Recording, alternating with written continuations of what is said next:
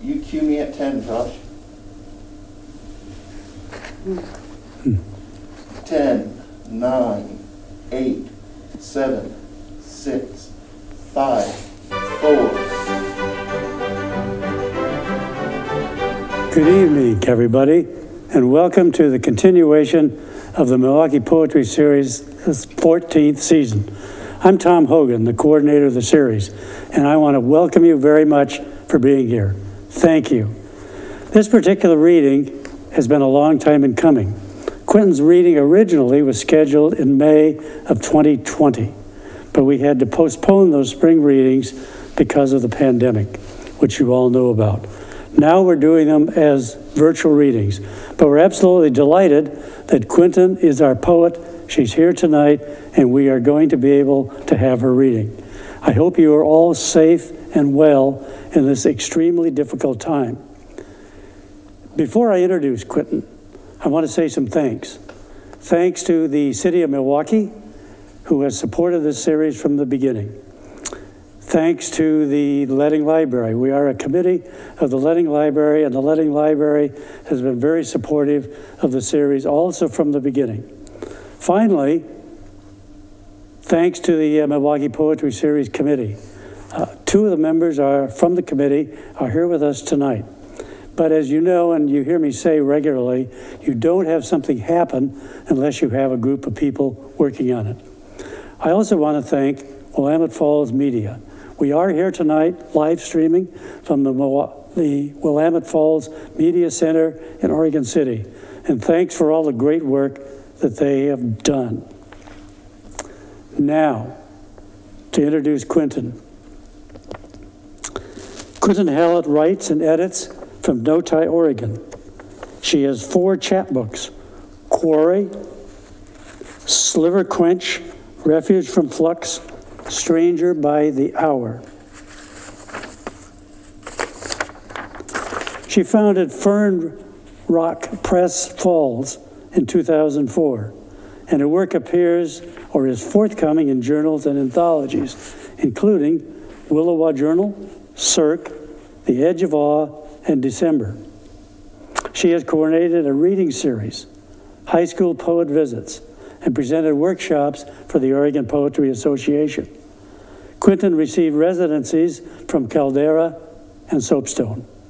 In 2013, an animated short film by award-winning filmmaker John Hoxie featured one of her poems, To the Long Ago Maybes. Her first full-length collection, Mrs. Schrodinger's Breast, From Utter Chaos, was nominated for the Oregon Book Award in 2016. An aspect of this collection shifts physics vocabulary to some of the intractable matters of body and heart. A former art administrator for the Smithsonian Institution and the Armand Hammer Foundation, Quentin has lived on both coasts and in the Midwest. She's been happily ensconced in the Coast Range foothills for 30 years and counting. Of her current work, Quentin states, I have been working for some time on the notion of triage as metaphor. I'm as drawn to what is discarded or jettisoned in order to save something as I am in the thing saved. We're going to hear from Quentin after the reading. We are going to have a question and answer period. So we will have some questions from the audience that is here, and you can send questions in on the chat, and we will try to get to some of them. Would you join me in welcoming our poet for the evening, Quentin Hallett. Quentin.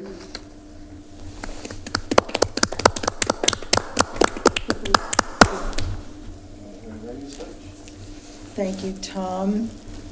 Indefatigable host. And thank you for keeping us readers on track with the series. I want to also give my thanks to the Milwaukie Poetry Series Organizing Committee and the poets I follow or join in this 14th season. The Letting Library, I look forward to being in your wonderful new building, and the City of Milwaukie. I'm grateful to Joshua and Willamette Falls Media for making this happen tonight. Hooray. And I also want to thank first responders and second and third or 52nd responders, and Anthony Fauci. I want to thank Zoom and other virtual tech for keeping classes, poetry readings, lectures, reunions, and alas, goodbyes streaming to all corners. I want to thank teachers, series hosts, poetry groups, YouTube tutorials, museum curators, the Smithsonian Panda Cam, Hamilton, and Carol Burnett to keep us sane. This reading brings me back to the microphone on the cusp of being with you all in person. But because it's still virtual, there are many more of you now, and I'm grateful for that, all of you out there. I'll structure the reading tonight. Having prepared for the third time for this reading, I've decided to organize it into a sort of triptych, poems from before, during, and after the initial lockdown and quarantine, but not necessarily in that order. We all got mixed up, and more on the triptych concept later. I'll read from my full-length Mrs. Schrodinger's Breast, my newest chapbook, Stranger by the Hour, and some during and late quarantine work, and I hope it's a good mix. It has been fascinating, really fascinating to review older poems for this evening with the COVID filter overlaid. I think that will happen to many of you as you look at titles or your work. And now that we're living firmly in the Zoom era, I have the notion that maybe the poems tonight will be in their own Zoom-like boxes, like participant boxes, each one different, each able to be heard or muted, chatted about or not, and they're all connected by the fact that we're in this together.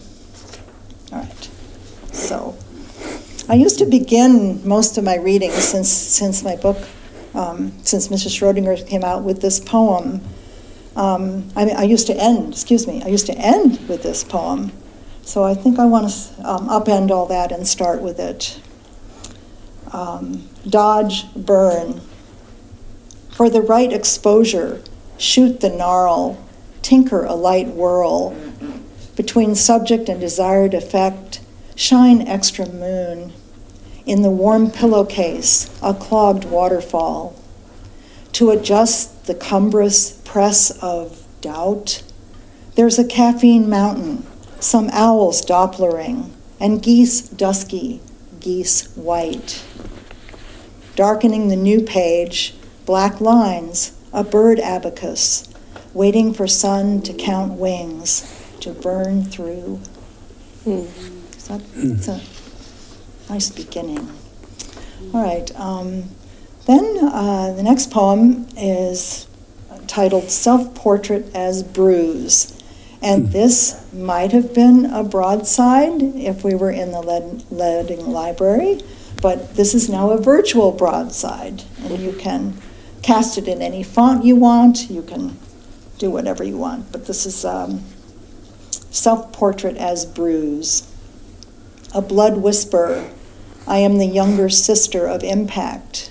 The lost hour saving daylight mourns. Mildew is my second cousin, once removed. I'm often surreptitious, the small chameleon on the back of a thigh or comma below the ear. If there is a fresh pear on the counter, I will press into it my yellow kiss. I've been called reticent, understudy to hostage and hospice, but I prefer to yell when someone sees I'm here. Thumbprint or thunderhead, my longing will never be taken for love, though it is similar in the way it uses quiet fury to aggravate intention and pools with me in one place far too long. Self-portrait. And there are several self-portraits in the Mrs. Schrodinger collection. And I think because of the past year and what many of us have been through, this topic might be relevant to more than just me. Self-portrait as insomnia. You know me, Morpheus's busybody aunt. I rattle around, setting quicksand along the verges of night.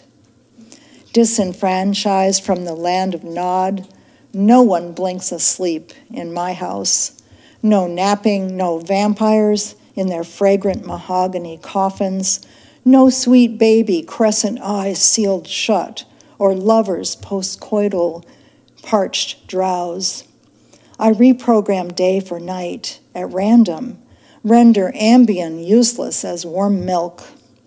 To be honest, though, flattered by rapt attention from all my little midnight monkey minds, I do weary of the incessant push to entertain and this diabolical graveyard shift. I think insomnia. These next couple poems, I'm just going to go right into this mid or beginning of quarantine. A couple of these are going to be in a new pandemic anthology that the Oregon Poetry Association has just released. And I look forward to seeing all the other voices that will have been trying to write something cogent during this time. From March to whenever later. She carries too many things in each hand up or down the stairs, avoiding banisters that might save her life. She sits down in the one chair with a weak back, and it snaps in distress. She forgets to turn her vest right side out, neglects washing sleep from her eyes. Unable to draw a straight line or address an envelope without reaching its edge prematurely, she apologizes to every tea leaf for leaving it to steep and steep and steep and steep. Steep. Lots of tea. Okay, another one of those, that period. The word in the title, cartouche. If you don't know it, cartouche, C-A-R-T-O-U-C-H-E. It's an oblong or oval shape which contains a set of ancient Egyptian hieroglyphs, and usually represents the name of the title of a king or a queen. So I'm stealing that word. Cartouche in the time of COVID. Cartwheels are underrated, especially if care means stop and rock is never escarpment. One COVID cartouche can trump any card in the deck, and carp are coyer than cartography lets on. Discard the bad seed, and it will turn cargo or carmine in the streets of your great cities. Carnations can be underrated too, but carrots do not fail to mitigate. Carve your name in a fog bank before it carries you away. And that poem was part of something called, it was part of the Two Sylvias Press prompt last April. And that was a marvelous way to just keep going in the early time of COVID. And one of the prompts for that day was to find a word and use it in every word you could in each line of the poem. So car and cartouche, etc., and carve your name and carries you away. So it was really fun, and it seemed to do something fun. This next poem is very recent, and we're still in this phase. The occasional poem, 2020, 2021. Occasionally, we percolate spring until it is thick with fall and fills hungry cellar jars. Occasionally, we jostle midnight, urging it to lay its velvet coat across the beds of sick children. Sometimes we hijack insomnia to the south of France, where we force it to eat subjunctive tartare. Often, you will find us pantomiming a striptease at 2 a.m. to the slow beat of horseradish. Rarely do we deadhead quarrels by doing away with the neighbors' mandolins and their vexing teapot whistles. Regularly now, we change our minds about bequests and leave all our daft alphabets to the feral cat who lopes by daily. And occasionally, yes, we do get serious and stop speaking metaphorically about COVID and elections for fear they might hear us and appear at the door, put a stop to any ungodly utterance, ready to leap from our lost all sense of taste tongues. So, enough of that.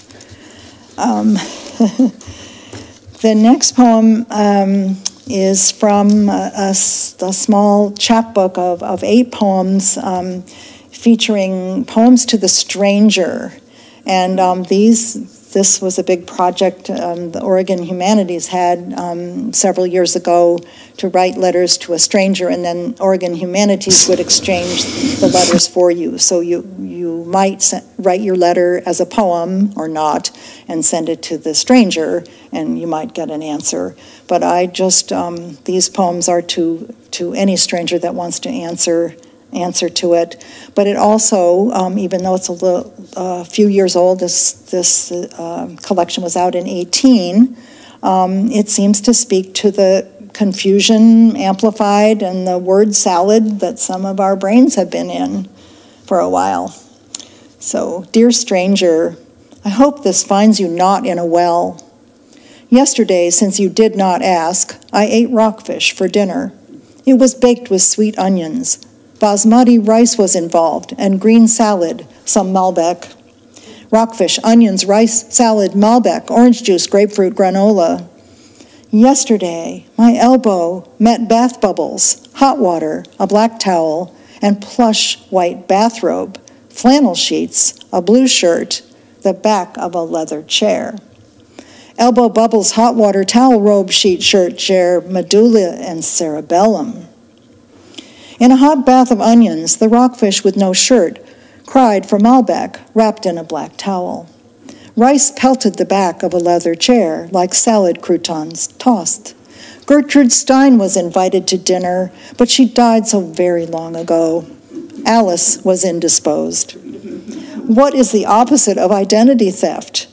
Exclamation, deforestation, cremation, incantation? Potholder, cold shoulder, file folder, or dodecahedron parallelogram quark? 5 billion years of bang? We ought to care. Time's up. Will it ever come down? Let us please take care wherever it wants to go. Sincerely mine, the inscrutable night sky with minuscule, unclaimed carry-on. So, no COVID there. I think I chose this poem tonight because of the title more than the subject. So in its Zoom box, here it is. Museum of Oddities. The dog split before I did, ran away for a year. I can't recall if someone we knew took him in while you and I spat out seeds and rind of a spoiled marriage. Before he ran, Chadwick, sweet marzipan, cringed inside our gallery of extinct courtesy. Our phantom anniversaries, I Google you, neighborhoods you might haunt. Curator of long ago pain, I noticed the oddest museums popping up all over. Corvettes, Pez, the Derwent pencil. There's even a cyber museum of oddities, where a dagger of friendship is displayed with the pelvis of Pelagius, both quests in the Elder Scrolls shivering aisles. It might be time to join one of those quests and raise the Museum of Bicker. Who needs more of the same old saws in the gift shop, the same abandoned dogs left out back to beat?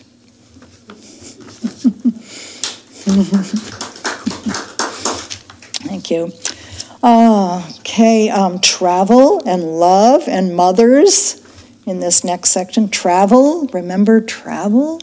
Travel. We're getting close. We're getting close. And another, just informing this poem, I think in the big purge and cleaning and Marie Kondoing of our houses, we find lots of artifacts and heirlooms, and their stories are leaping for air, just like the rest of us. When my mother stole the ashtrays in 1954, what did she really steal? The Tour d'Argent's oblong sides cradle its iconic central image. Round as a Roman breast, the Hotel Eden's is florid with incised designs. From an unidentified classy hostelry, a luminous seafoam square now holds hotel soap, also stolen. Too young to have heard her stories of candlelit dinners, or with whom mother traveled to the south of France, now that she's gone, I make them up. On my desk, clunky Campari and Hotel Intercontinental Lisbon overflow with loose francs, escudos, lira. I never asked why she smoked so much, or why her bags were too heavy to carry when she came home.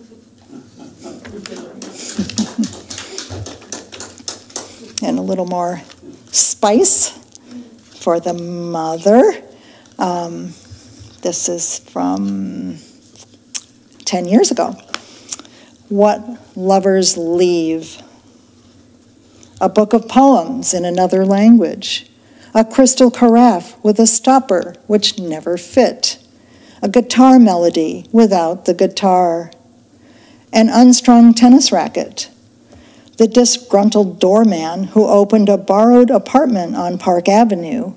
L'amour fou in the library. The widely touted unbreakable ashtray, smithereens at my feet. Mother had her own archive. There were uncles. One gave her his signet ring and game pieces she hid in old suitcases. Her codes on the family calendar did not mean symphony, museum opening. They meant the red silk, the black lace. Curators of circumstances, we thrive on something to polish, something to mend, something to be accountable for over bourbon and grilled cheese sandwiches. Leaving us nothing would not have been an option. So we hold on to these things. We do, we do. Oh, and then here is, here's the poem is called To the Long Ago Maybes. And the story about this poem, John Haugsey, the animated filmmaker who, he lived in Portland for a while, he's from the Northwest, and he was down in Santa Barbara, and he saw this poem, and he asked me if he could make a short 1-minute animated film of this poem, and what an honor to and his work is fantastic. And I'll give you the link to the YouTube site so that you can see the little film afterward. To the long ago maybes. Who, I wonder, were those pulsing boys calling me out of the house wet on New England summer evenings? Which of them used crab walk arguments? Which one fed the most enchanting assertions, wrapping his breath around my neck, soft as corn silk? How nimble each archived mirage. This is the time of year to catalog and stash such strands before fall's orange debris flutters to the pavement like feathers, before all the loose promises are snapped back in the purse. To the boys I forget and the ones I don't, thank you for being precise stones firmly embedded in the fordable brooks. Your slippery gleam lifts above all the rushing. And 2 more tiny stories leading from this poem. John Haugsey decided that my voice wasn't old enough to read this poem on his film. So he chose his partner, Eva, who was a lot older than I am. And so when you go to the film, you'll hear Eva reading my poem.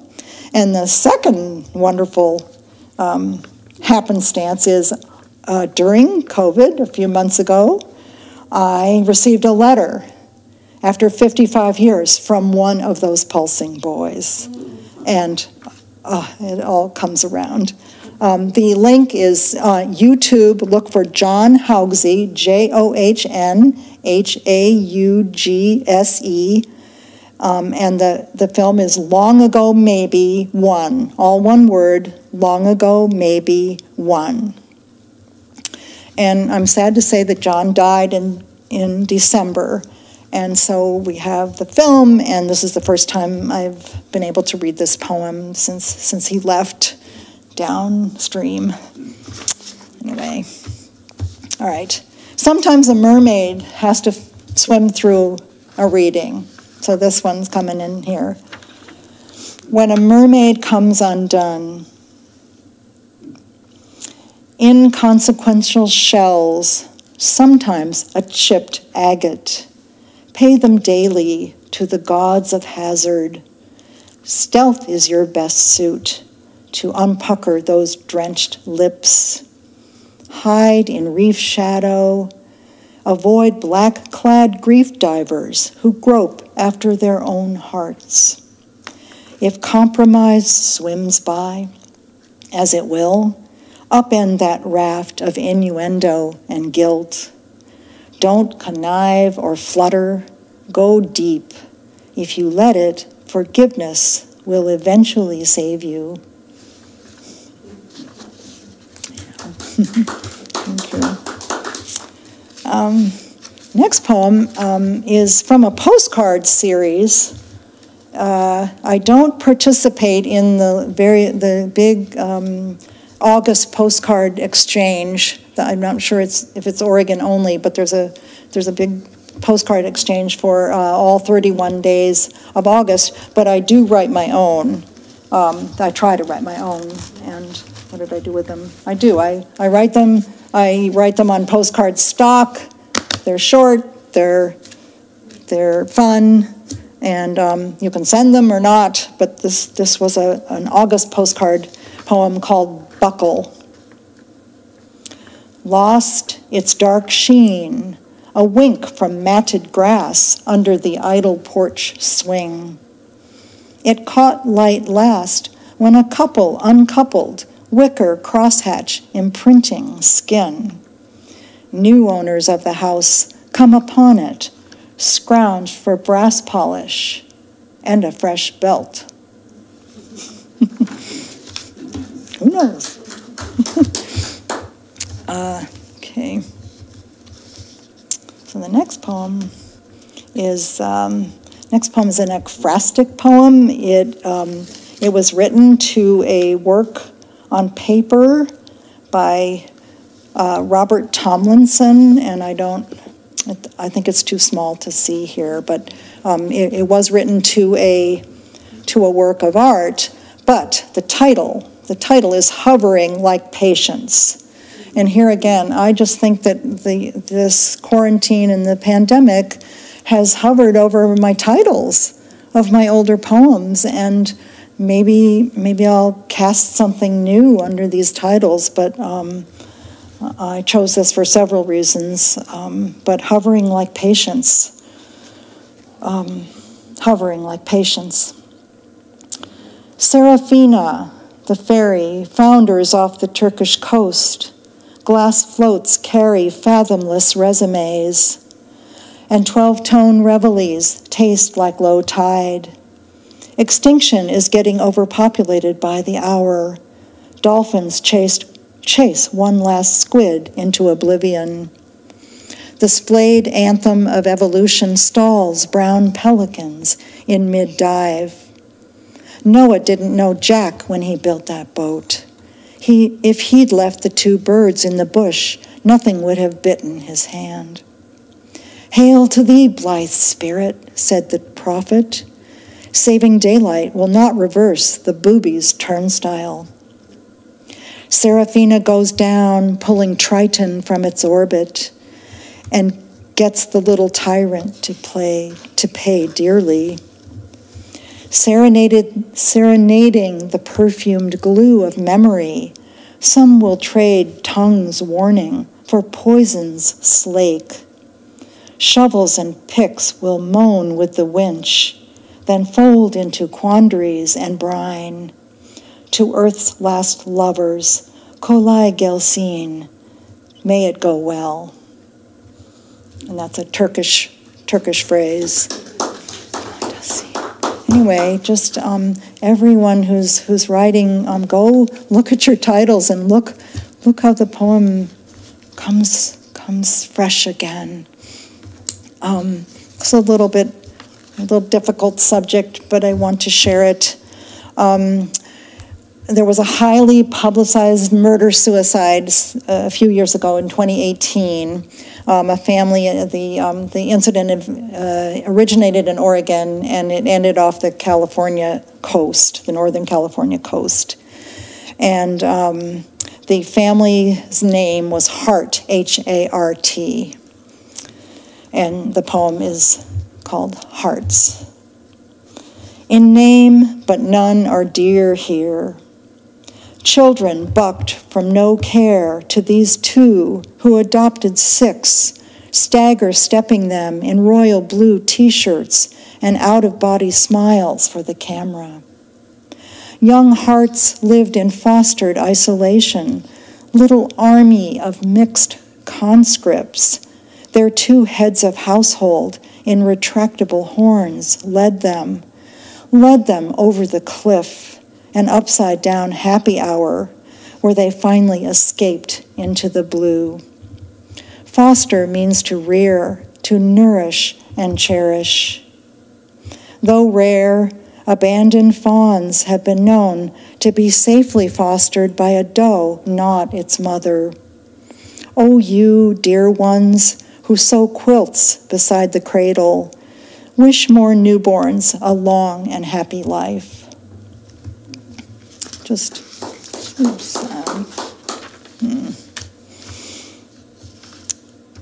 Nonsense. What's more nonsensical? The dream where you broke the lawnmower, vacuuming spring shoots in a raised bed? Or sudden fire in a medieval Gothic church? Is it the man who drops a baby over the rail at a shopping mall? Or the kid with 4 accidents still allowed behind the wheel? I say everything's a candidate, and death drives you crazy, fingering his worn-out worry beads. Oh yes, death is going to sound his bell on your street, sooner or later. Here he comes, ready or not, like the good humor man.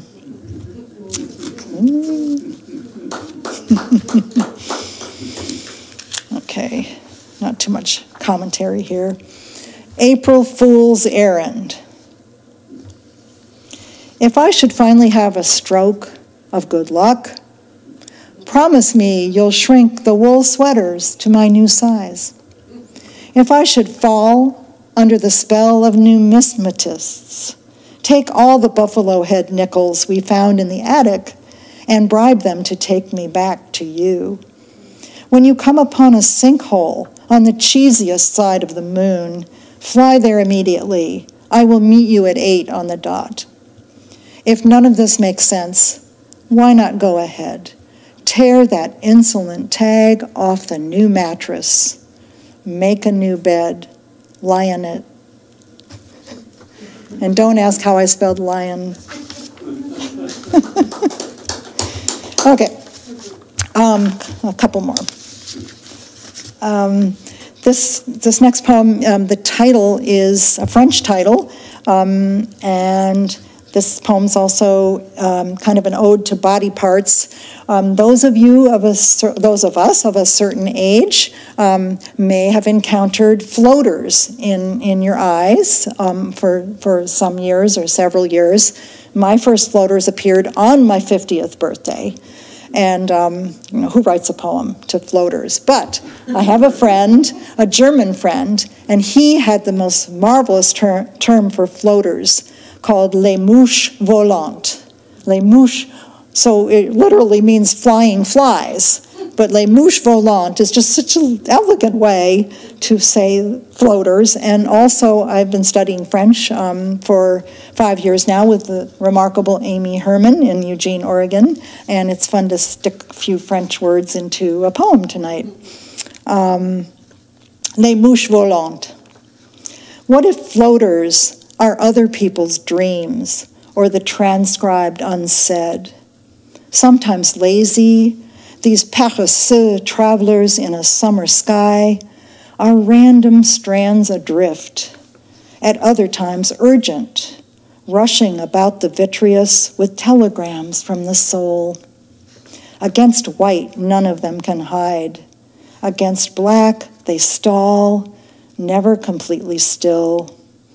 Precious floaters, dear dark soldiers from une terre inconnue, muster the extraordinaire inside my eye, you insistent filaments of life. No floaters. Oh, there's one now. Okay. Here's one more older poem with a new take. Again, the title wanted it to be in this group tonight, and the title is Centrifugal Force. It's hard to say. Centrifugal Force. Like a bat, you cling with others to the wall of a barrel, head, hand, back, heels pressed against its sides. Moments ago, you stood on the solid platform, grounded by this excursion to the county fair, but not yet by what it portends. Too frightened by other rides, the bullet or the seasick Ferris wheel, you chose the barrel's tall walls and gradual tilt from horizontal to vertical. You do not to this day know how you can think yourself securely anchored in time, then have everything you knew about gravity vanish in seconds. Who hears your shrieks left back there in frozen hover?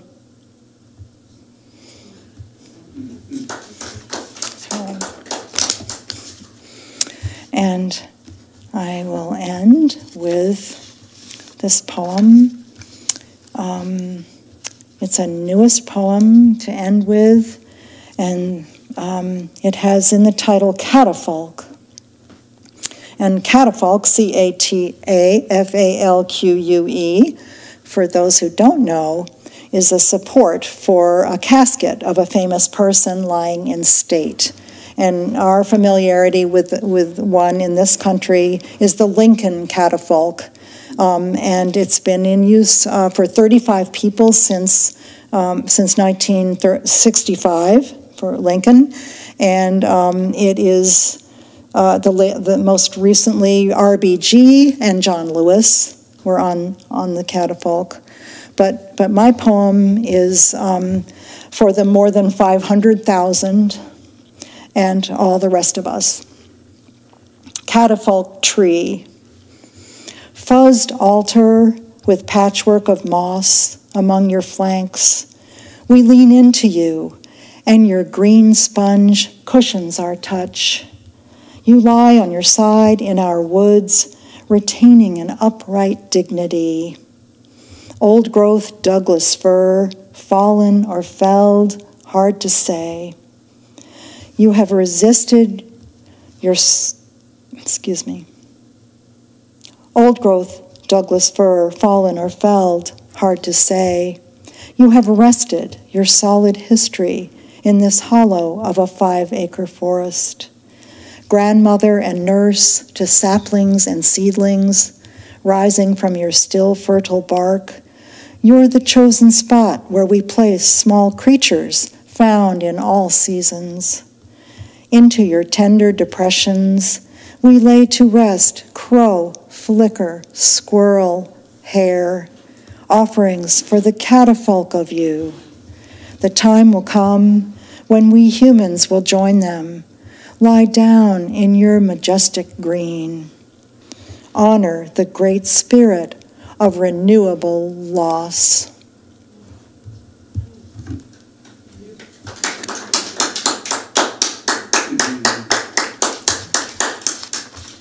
Thank you so much, Quentin, for being here tonight and for that delightful and engaging reading.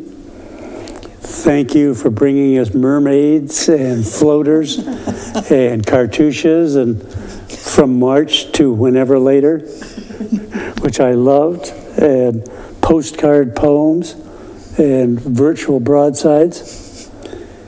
We want to have a little question and answer. And I have a question to start with, and part of it will be while the studio audience here is thinking of things that they may want to ask. One of the things that is always interesting to know is, who do you read? Who would you say influences your work? And who are you reading now? Who am I reading now is a good question, because it varies, and it's who doesn't want to pull every book in one's library. But now on my table, that's a wonderful question. Now on my table are James Tate, whom I love, Evan Boland, and Evan Boland, now I'm getting a brain freeze. Wisław Szymborska, the Polish laureate. On my table, I'm visualizing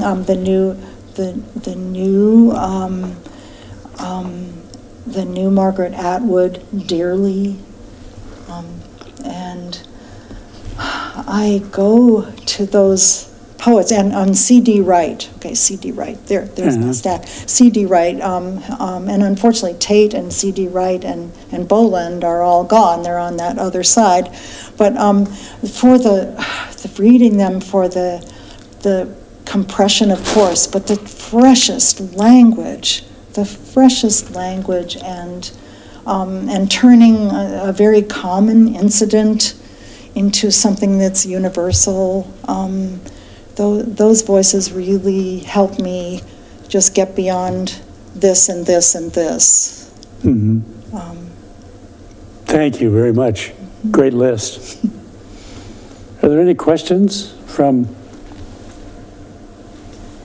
studio audience? That Quentin has a lot on her desk, works by her contemporaries in her poetry groups and stuff, and so she reads and criticizes a lot of work by her colleagues. Yeah. I had the impression she has a lot of books, and a lot of poetry books, which is wonderful. I'm always curious what got you started writing poetry, and how is that process continuing? Well, Jane, that is a wonderful question, too. I wasn't writing, I'm not one of those poets who have been writing since they were writing in finger paint. I didn't start writing poetry really until I moved to Oregon 33 years ago. And I blame it on Cecilia Hagen, a wonderful poet and teacher and memoir teacher in Eugene. When I moved here in February of '88, Cecilia was teaching a general writing class at it was a U of O extension at the time in Eugene. And I got here, I didn't know a soul in Eugene or Notai or anyone. I didn't know anyone in Oregon, and I had been writing, but not poetry. So I joined the writing class, and Cecilia's assignments were such that one could answer them in a prose, a short story or a short vignette or a poem. And I started responding to her prompts in poetry. So you could have fooled me. I didn't, but I had been writing, and I also am an editor. And for a long time, right before I left my moneying time to write full time, I was writing short fiction and I was writing for someone else's voice. I was writing a catalog, exhibition catalog forwards in the voice of Armand Hammer. So that wasn't me. But anyway, but for poetry, it came with Cecilia and that class, and some of those colleagues, I'm still in a group with them to this day. Some have gone to the other side in that group, but they sustain me, and I think I've left short fiction to the side. One can do some prose poems and keep that prose going, but it's still a poetic take on it. But it just happened recently, 33 years ago. Well, was that when, and you said when you left the moneying time to write full-time. When did that happen, and how did that go? Well, that happened in '86. My husband Dennis and I were working in Los Angeles for Armand Hammer. We were the director and assistant director of the Hammer Foundation. And we had a background in art administration and traveling exhibitions in particular. And we had worked at the Smithsonian and had circulated Smithsonian exhibitions or Smithsonian designated exhibitions all over this country and really the world. And so I left knowing that I wanted to write and not be an art administrator forever. So I left that life, and it was partly thanks to a legacy from my mother, that same mother. I was able to give of that particular paycheck and start writing. So that was a wonderful time. And then moving to Oregon, just really the Oregon poetry, as you all know, the writing and poetry community in Oregon is sans pareil. It's just fantastic. So I have a question. You said that you've been studying French for the past 5 years. So do you write poetry in French? I have not. I've tried to, thanks to my teacher urging me, I have tried to translate a couple of my poems, but really not for the light of day yet. I think it's really a skill, and it's a wonderful challenge. And I think when Poetry Month comes up, I think our French class will be tapping me once again to bring them some poems, but maybe I can use that as a prompt to get something more. It's just a really different and a different part of your brain. I also have another question about your mother. So she was a kleptomaniac. Are those treasures still in your family? They are. She lifted things, I don't know how many, but she pretty much lifted ashtrays and things like that. Yeah. You know, she didn't take the bedspread and the telephone book and the shower curtain. And, you know, but the ashtray, we all, my sisters and I, have some of those ashtrays. And I think the hotels, the fancy schmancy hotels, knew they were going to lose some of these. Right. They're just not bolted down and too beautiful. That was a great poem. Thank you. She wasn't a klepto, no. Can you imagine her going through customs nowadays with a heavy bag? Yes. Well, we have a question in the chat about your mother as well from Alan Contreras. And the question is, was your mother also a writer? Mother was not. She was a stealth writer. We daughters heard that she wrote mystery, kind of bodice ripper mysteries that none of us have seen. I found an essay of hers in a journal where she was definitely trying to go into a different voice, but nothing that was shared with the family. And she was a librarian, and she taught French at our elementary school. So she was definitely read a lot, and but she wasn't a writer, I would say. Alan. Any other questions here? I just have one. I'm a dancer, so I'm always really interested in the physical aspect of things. And I'm wondering, do you write your poems, or do you type them, or do you do both? I dance them. I dance poems. Actually, I do, yes. Oh, good. No, I write definitely, another good question. I need to write longhand to start. So my notebook, I go from the paper or a notebook that's chronological, and I just don't think on the screen. Yeah. So it has to be the physical through the pen, and I have fountain pens. I still, it's easier with a regular pen. Sometimes pencil too, but I can't just generate something except for email on the screen. That makes total sense to me. I do have another question. Yep. I really did enjoy the letters to strangers.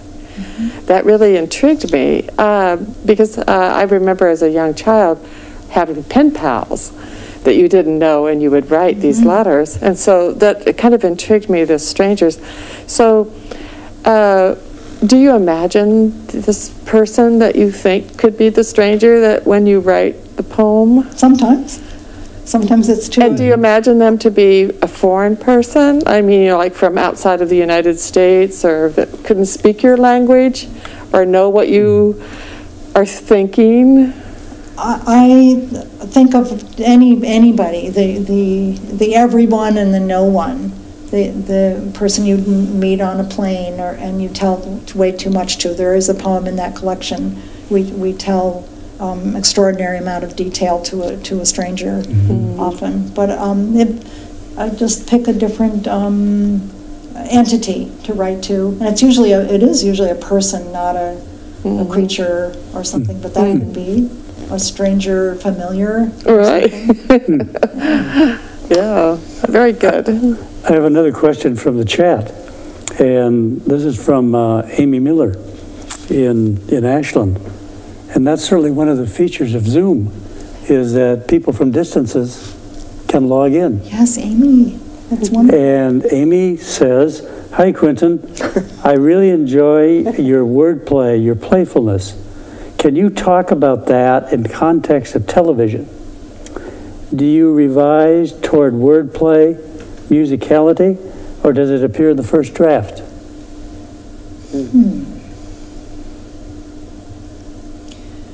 Sometimes it is the first draft. A lot of phrases or the sounds of something that I've clipped from somewhere. But I do revise for sound, and I think Judith Montgomery, when she read for this series a while ago, she emphasized how she must read the poems aloud to her mirror.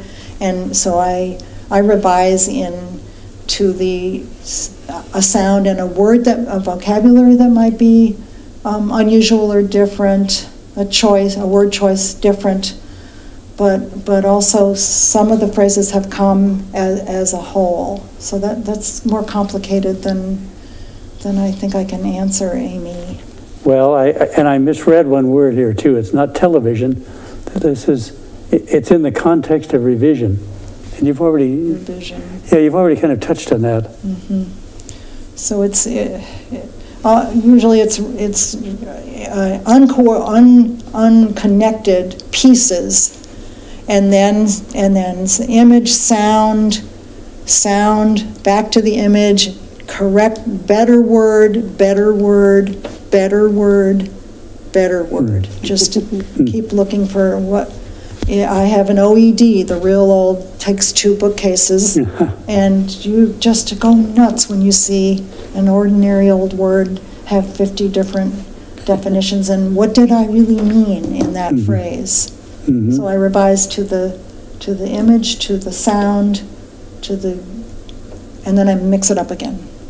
Just, it's a moving thing. Okay. Two more things from the chat, from Carolyn Martin. She says, congratulations, Quentin. Lovely, inspiring reading. And another one from Alex Contreras. Splendid as expected. Always worth hearing your voice. So a couple of congratulations off the chat. Yeah, thank you very much. I would like to ask you to say a little bit about getting books. Getting This books. is going to be on the credits at the end of the program. Yes. But we should say something about it now. All right, I have books. I have a full-length collection, Mrs. Schrodinger's Breast, from Uttered Chaos, and I have some anthologies. I have 4 anthologies that have many poets that your listeners will, they're either in these anthologies also, or they're a good chance to read a lot of Oregon voices. I have Refuge from Flux, which is an early chapbook from Finishing Line Press, and the 8-poem Stranger series, Stranger by the Hour.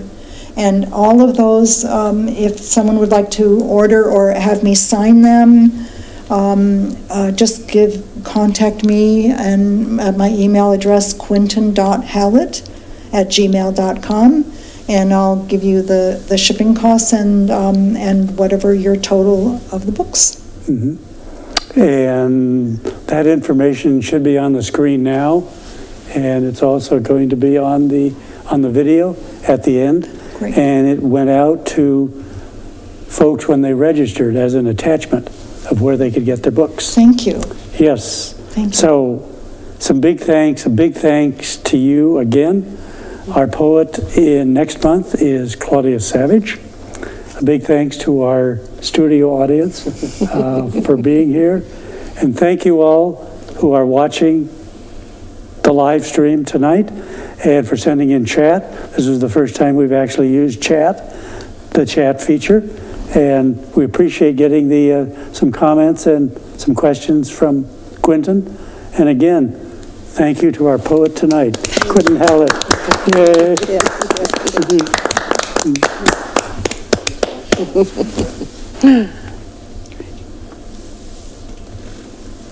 Yes.